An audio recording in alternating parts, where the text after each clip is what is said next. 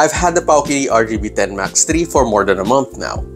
I've made an impressions video, and now, here is my full review.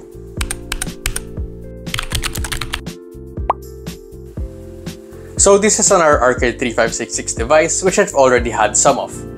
The PowKiddy X55, the PowKiddy RGB30, and the Anbernic RG353V. So this will be relatively short. For the device itself, I only bought this because this is yellow and the D-pad is in the correct place for retro games. So looking around the device, at the front you have your 16:9 screen. PowKiddy does not provide a screen protector, which is kind of sad. D-pad, analog sticks, and face buttons. As with most PowKiddy, the mushy D-pad that triggers accidental diagonals is very much in place. At the top, you have your shoulder buttons, which are thankfully stacked. The R1 and the L1 clacks are very loud. So you also have your volume buttons here, mini HDMI, power, and reset button. Nothing at the back except for these grips, and nothing on the sides. At the bottom, you have your 2 speakers, 2 USB-C, 2 microSD, and a 3.5mm jack. The build is okay, a bit better than the X55 and the RGB30.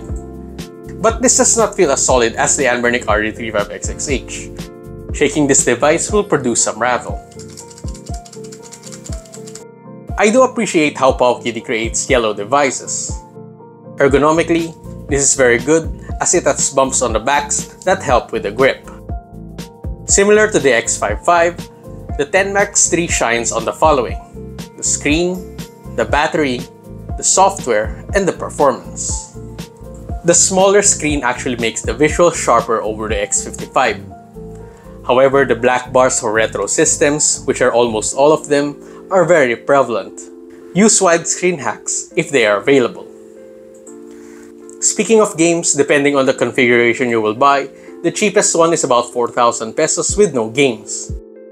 That is quite a lot for a system with no games. More so if it does not have a great build and no games, that is additional work.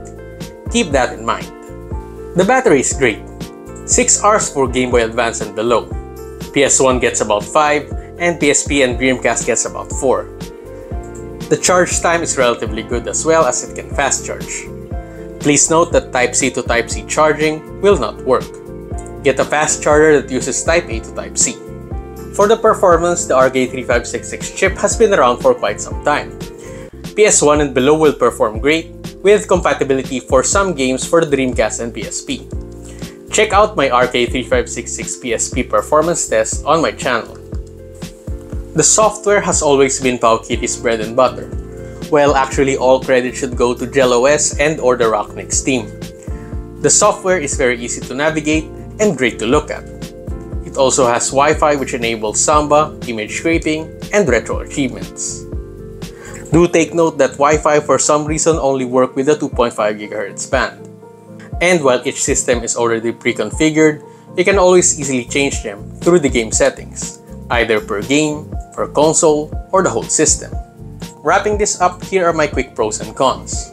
For the pros, you have a great 720p screen, good ergonomics, a battery that lasts long and charges fast, software which is very easy to use, a relatively good performance, and the Wi-Fi.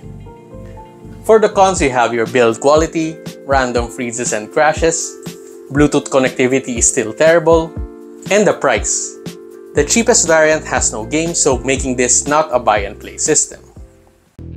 At about $70, the PowKiddy RGB10MAX3, with its average build and lack of games, is really a hard sell. Generally, PowKiddy has been trailing, especially here in the Philippines. There doesn't seem to be an official PowKiddy store in Shopee, and the prices of their consoles are still relatively high.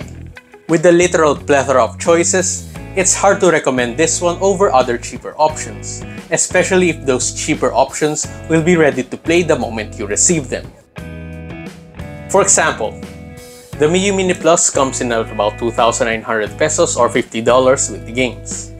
While it pales in comparison performance and software-wise, installing Onion OS drastically elevates the experience, at least on the software side.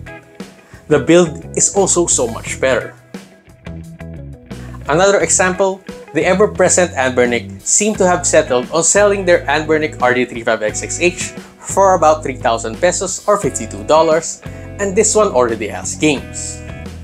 If you are dipping your toes in the retro handheld market, there are a lot of options available to you. 1,000 pesos is a relatively big amount, especially here in the Philippines. If strictly looking at bang for your buck, the PowKiddy RGB10MAX3 is not the best buy. However, for those like me that value looks, a great UI experience, ergonomics, and don't mind putting a little elbow grease, the PowKiddy RGB10MAX3 is a great option. Thank you so much for watching, guys. Consider like, sharing, and subscribing if this has been useful. This has been Norman3000. See you soon, and happy gaming!